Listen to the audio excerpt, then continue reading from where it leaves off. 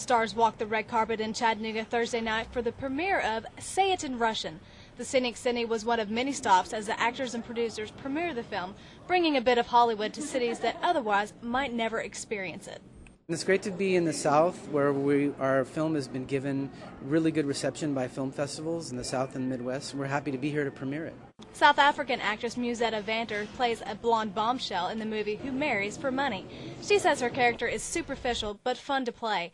Vander describes the movie as a classic. It's a love story, and I think what makes this movie very enjoyable is it's simple and romantic, very romantic. It's definitely a dinner date movie. So, you know, if you want to go out with your date and it's the first date out, it's all about love and what you do for love. Executive producer Kenneth Eade has been working on the movie since the beginning. He says producing a film is much harder than people think. It gets ready when it gets ready. It's art.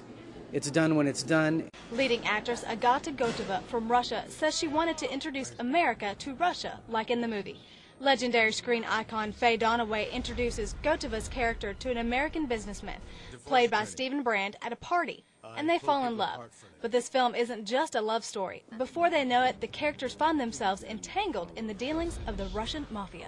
One superpower and another one ex-superpower collide in those two characters, American and a Russian. And so then the adventure takes us from there to Moscow. And then you have to come to see the movie to see the rest. Gotova says the movie was hard to make, but that dreams can come true. In Chattanooga, Mandy Odom, WDEF News 12. Then why did you follow me?